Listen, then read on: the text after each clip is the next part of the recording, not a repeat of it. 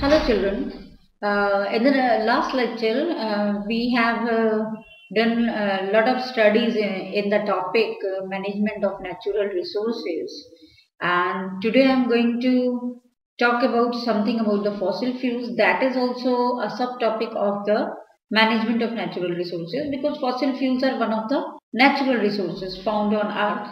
So today we are going to cover this topic, fossil fuels. Now, fossil fuels are obtained from the remains of plants and animals,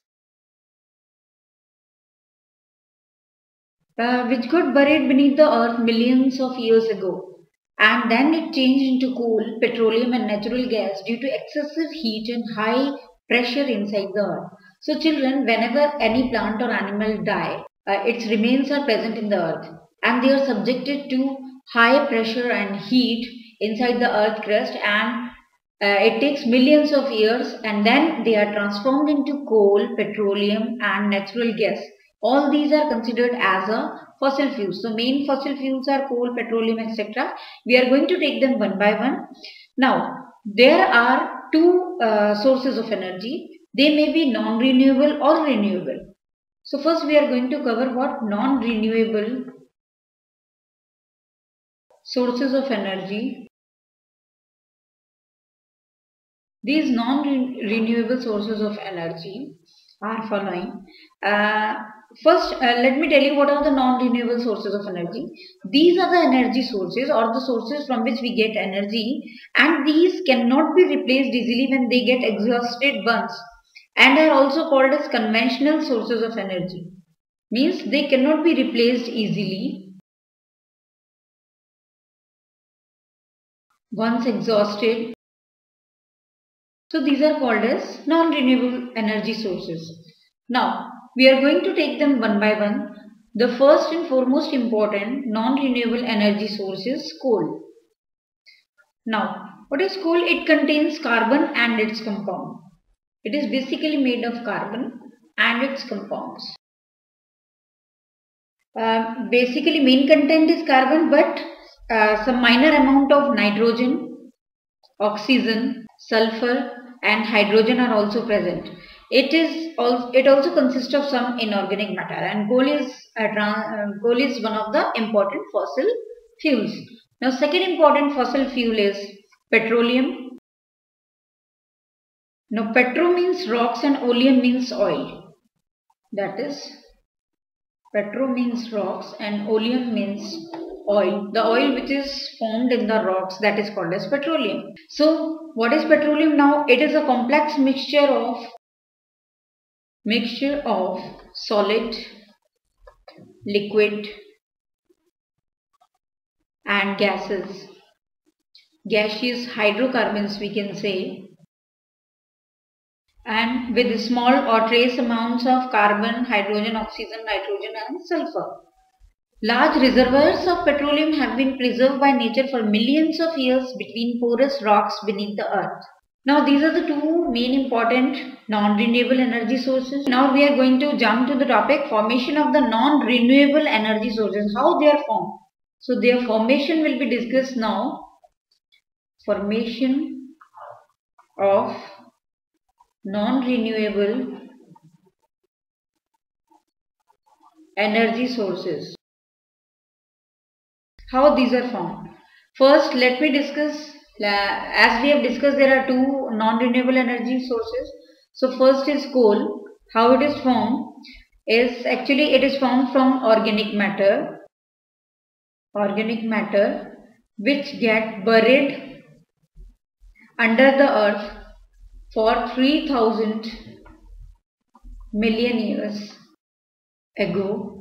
Due to high pressure and temperature, when it is subjected to very high pressure and temperature inside the earth, this organic matter is converted into coal. So this will get converted into coal, which is a non-renewable source of energy. Now second, we are going to discuss about the petroleum, the formation of petroleum. How it is formed? It is formed by the decay of very small marine animals and plants buried under the earth, buried in the earth for about 400 million years.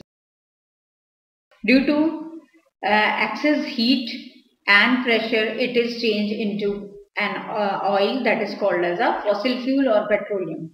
So when this is buried in the earth for about 400 million years and it is subjected to extreme heat and pressure, it gets converted into the oil that is called as fossil fuel, and that oil is called as a petroleum.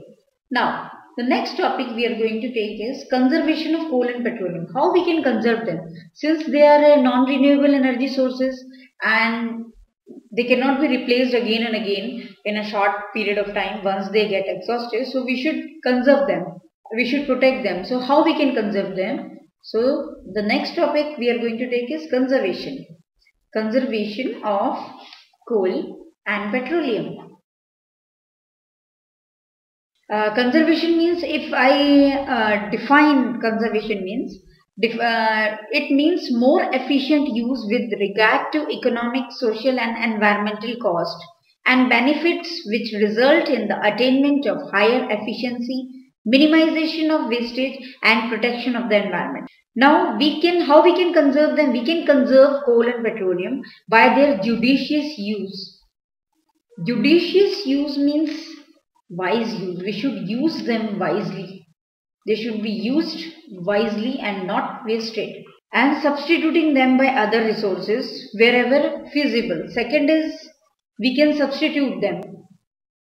Substitute them with other resources. Now, conservation of coal and petroleum is a joint responsibility of the industries, citizens, government, where each one has significant role in the management of natural resources. Now, next we are going to take is necessity of judicious use of coal and petroleum. Now, why this is necessary? The fossil fuels, coal and petroleum, they get exhausted, as I told you, and their combustion pollutes our environment. So, why it is required? That is why conservation is required. Conservation. Why this conservation is required? Since they are non-renewable energy sources, they get exhausted quickly.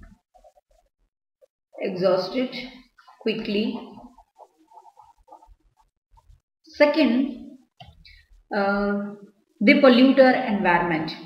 Their combustion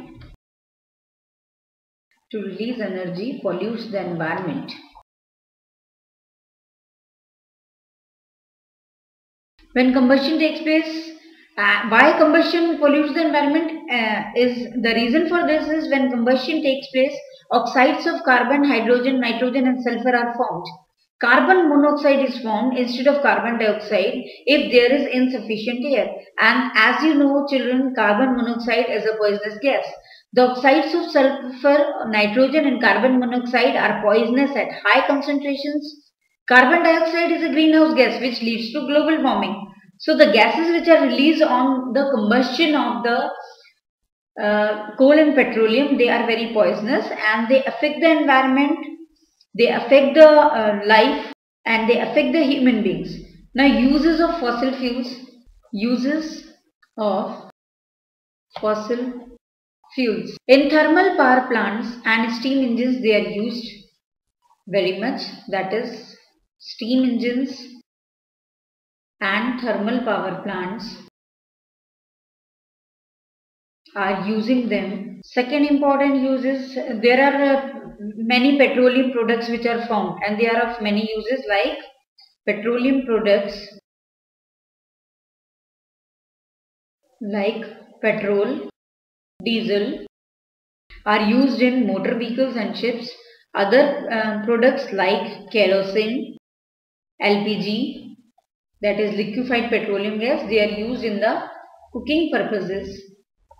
And petrol and diesel, they are used as a fuel in the vehicles. The natural gas is a good alternate to fossil fuels like coal and petroleum. And the use of alternative source of non-conventional energy such as solar energy and wind energy should be promoted to save the reserves of the fossil fuels. Biogas can also be used for various purposes. So how we can manage them? Now the last topic is, what are the various ways of management? That is management of fossil fuels, how they can be managed. The first point which is considered for their management is use of natural gas. Natural gas can be used as a substitute. Second, alternate source of non-conventional energy such as solar energy. Solar and wind energy can be used. Biomass energy can also be used as a substitute. Third important point which tells us about the management of these resources is biogas. Biogas. Biogas can also be used for various purposes like cooking, even for vehicles also it can be used. So these are the three important methods of management of these resources, especially the non-renewable resources of energy. Those are petroleum and coal. Thank you, children.